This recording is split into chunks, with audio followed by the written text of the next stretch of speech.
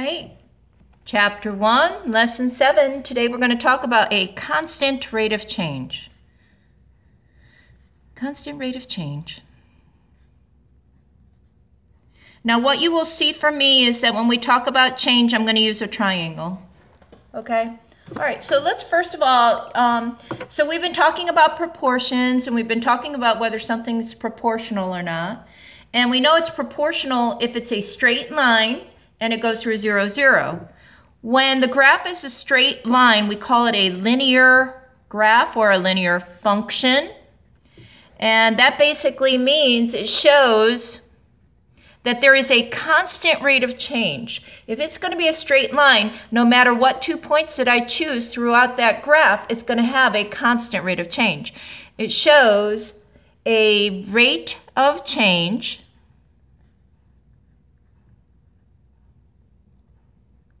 that is constant between the two quantities. B/T is going to be between, okay? The two quantities, because we're always comparing two items, right? X and Y, we compare two different quantities. So it shows a rate of change that is constant between the two different quantities.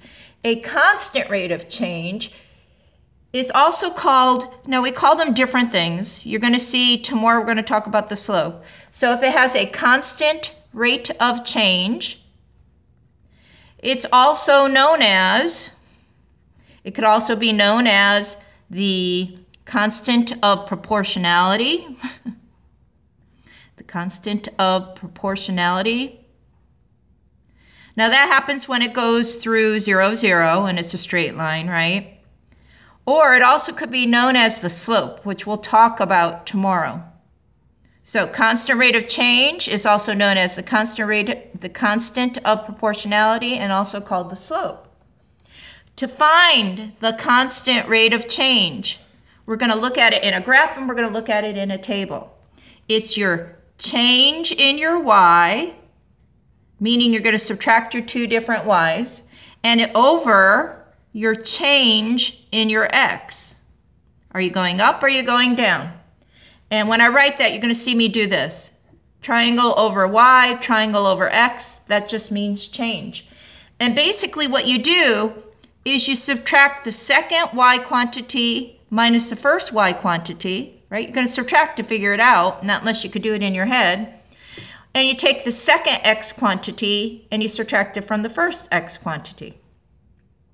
All right, so the best way to show you this would be to do it in an example. And what I'm going to do is I'm going to tie the table and the graph together. All right, so example 1. So this is going to be a car wash. And I'm going to create an XY table. Now the X is going to represent the number of cars. And the Y is going to represent the cost. So this is going to be my X. This is going to be my Y, because when I graph I have X and Y, right? So here's what the numbers are. So we're going to go by 5s. 5, 10, 15, 20. So 5 cars is going to cost $40. 10 cars is going to cost $80. 15 is going to cost $120. And 20 is going to cost $160. Okay? Now, I want to find the constant. I'm also going to graph this. So I want to find the constant rate of change. So when I do that, I'm going to find what is my change in my y over my change in my x. That's how I find it. Right? So what you do is you go, here's your y. What's happening with your y? Hopefully you're seeing you're adding 40. If you can't see that, subtract this from this. Right? 80 take away 40 is 40. And then to find what your change in x is, 10 take away 5. If you can't see it, right? Is 5. So you could see that the x is going by 5s, it's increasing by 5s, and the y's are increasing by 40. So your change in y over your change in x is positive 40 over 5, which you know you could reduce. Always make sure you simplify it to 8 over 1. Now remember, the y represents the cost and the x represents the number of cars. So this would be $8 for every 1 car. That's the constant rate of change. Okay. We'll also notice that this is the unit price. It's the unit price because the denominator is 1. We're figuring out the amount for 1. Now when we look at this, let's graph this, because I also want to show you something else for the unit rate. So this is how you find the unit rate when you write it as a fraction, but let's graph this. So the x is going to be the number of cars, right? Number cars. And we're going to go by 5. So here's 0, here's 5, 10, 15, 20. Here we go, I'll move it. There we go. And this is going to be cost. The y is going to be cost in dollars. That's our y. And let's go by, we got to go up to what, 200? No, 160. Oh no, let's go by tens maybe?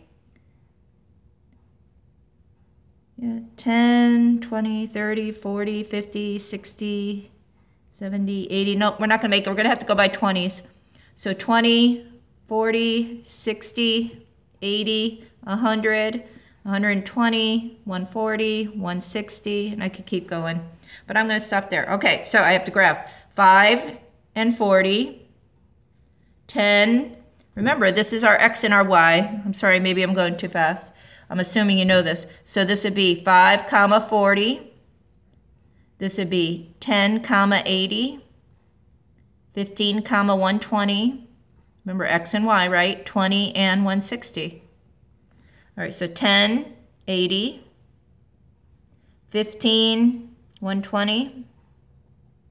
And then 20 would be 160. Notice it's linear. The graph is linear, so it's a straight line. So we have a constant rate of change.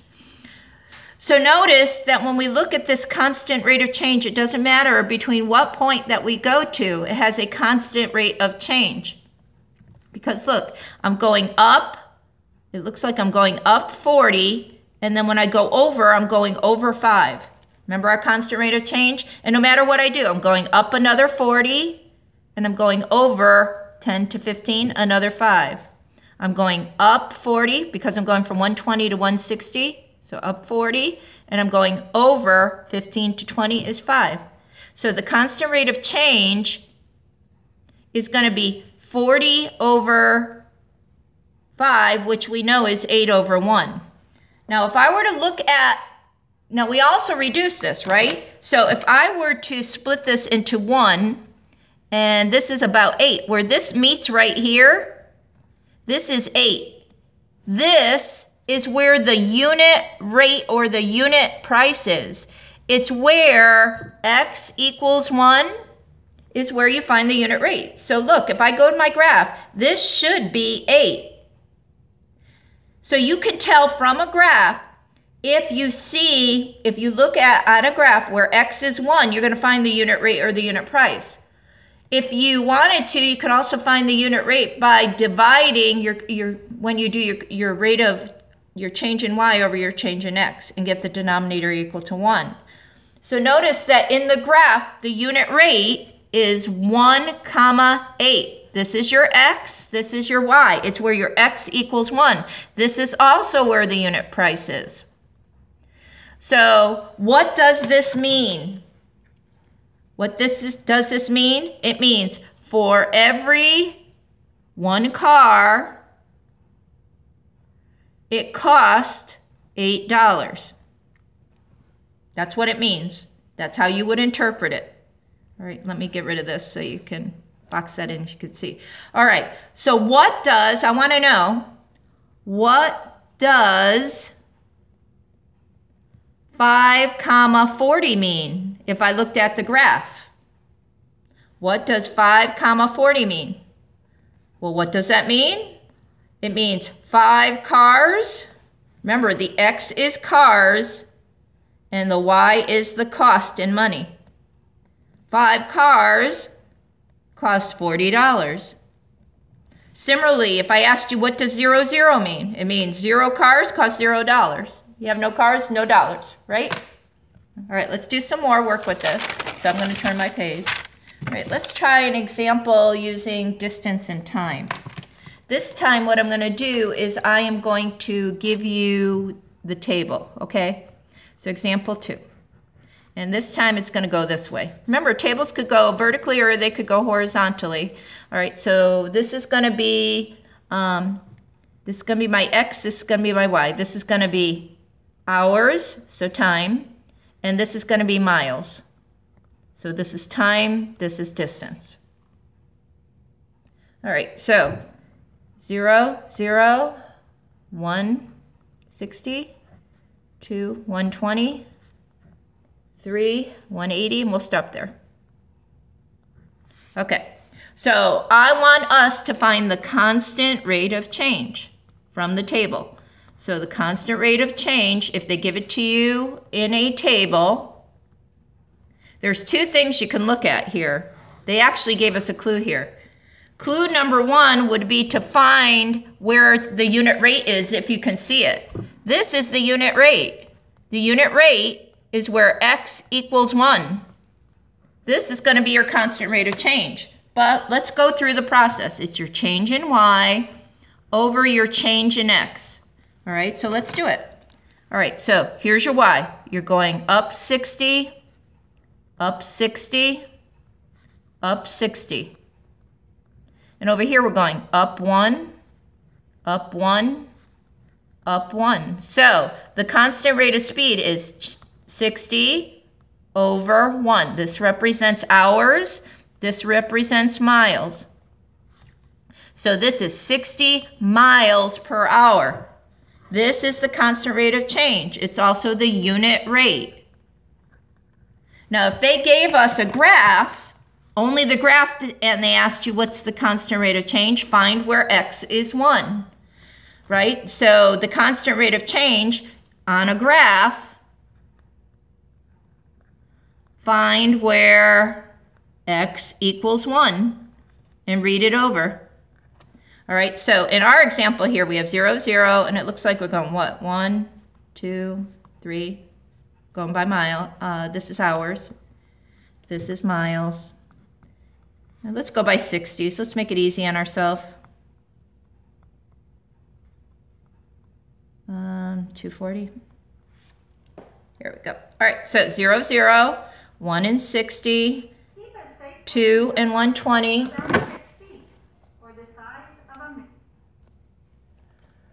2 and 120, 3 and 180. Sorry. All right, notice it's linear. The graph is a straight line, so we know we have a constant rate of change. This is where the constant rate of change is. This is the unit rate. So if you read across, it's also the constant rate of change.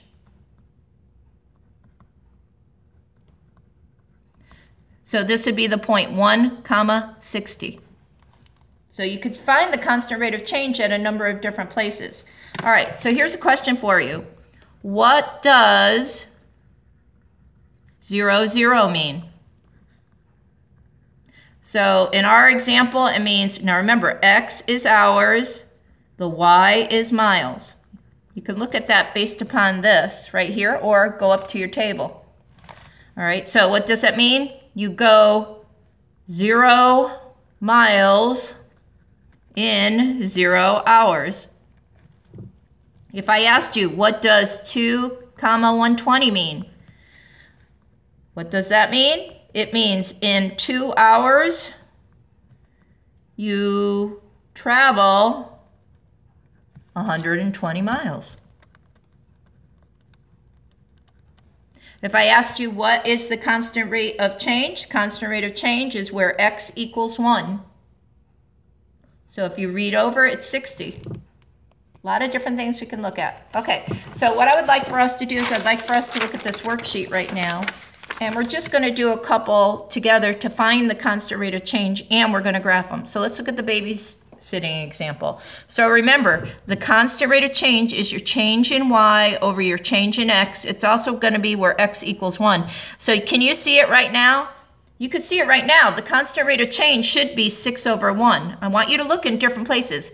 You also, if they just gave you the graph, you can find where it's 1. All right, so the change in y over the change in x. So it looks like we're going by 6s, up 6, right? Increasing by 6. And this is money. And this is money, and this is hours. And it looks like this is increasing by 1. So this would be $6 for 1 hour. So if I graph this, 1 and 6, 2 and 12, 3 and 18, 4 and 24. It has a constant rate of change, therefore the graph is linear. Now also notice this is also where you see the constant rate of change. The constant rate of change is also where it's your unit rate. The unit rate is $6 for 1 hour. One more? All right, let's do number 2. All right, so it's your change in y over your change in x. All right, you could see it right now. See where x equals 1? If this is your x, this is y. It should be $15 over 1. But let's go through the process. So it looks like our change in our y is increasing by 15 each time. So $15, this is what? Rental? Yep, it's money. So this is money and this is hours again. So this is 15 over, and it looks like this is increasing by 1. So this is $15 for 1 hour, which is what we saw because we saw where x is 1. So let's graph it. 1 and 15, 2 and 30, taking it from here, right? 3 and 45, 4 and 60. It's linear, constant rate of change, $15 per hour. Also, notice you can see it from here. You can see it from here. Where x equals 1 is going to be your constant rate of change. It's also going to be your unit rate. All right.